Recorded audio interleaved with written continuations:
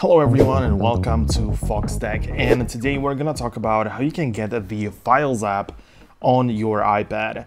The Files app is a central hub for managing all of your documents and files, which makes it an essential tool for your productivity. So let's explore how you can ensure it's available on your iPad and what you can do if it's missing. First and foremost, every iPad should have the Files app pre-installed. If you can't find it on your home screen, the first place to check is the app library. Swipe left on your home screen until you reach the app library. Once there, you can either scroll through the list of all your apps or use the search bar at the top. The apps are listed alphabetically, so you should be able to locate the Files app under the letter F, of course. However, it's possible that the app might have been accidentally removed. If this is the case, it's important to note that deleting the Files app also removes all locally stored files. Files stored in cloud services like iCloud, Dropbox, or other integrated services will remain safe, but local files will be lost. If you find that the Files app is missing, you can easily reinstall it.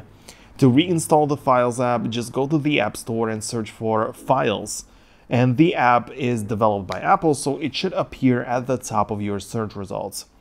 It's of course free to download, and once you reinstall it, you'll have access to your cloud stored files again.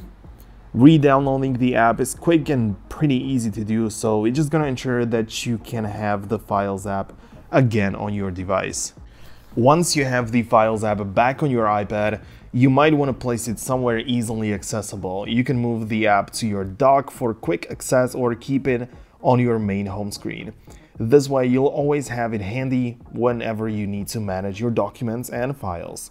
While the Files app is a very nice tool, it's not the only option available out there. There are other apps like Dropbox or Documents that offer similar functionalities with some additional features. You can find these alternatives on the App Store, but the Files app itself is quite decent and integrates well with other Apple services. Lastly, though it's a rare scenario, but you might want to check the restrictions settings under the screen time if you're having trouble with the Files app. Sometimes restrictions can inadvertently block and just make it some functionalities unable. So you can navigate to the settings and then screen time and check if there are any restrictions in place.